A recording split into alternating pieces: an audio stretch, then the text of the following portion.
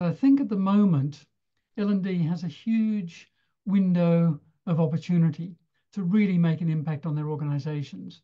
Especially, we're going through unprecedented change, and also, technology is imposing is part of our everyday life even more and more. So I'm excited that L&D can actually grasp those opportunities offered by, particularly in today's world, AI, but there's also lots of other things, and can actually work with our stakeholders in our organizations to really co-create solutions and deliver really impact.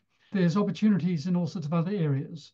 And one area I could just touch on now, but I think is, for years I've worked in the whole area of performance support. How can we as learning and development professionals actually support our our internal clients, so the people in our organizations, to carry out the tasks that they need to carry out in the best possible way they can, and how can we create sort of double learning loops and things like that.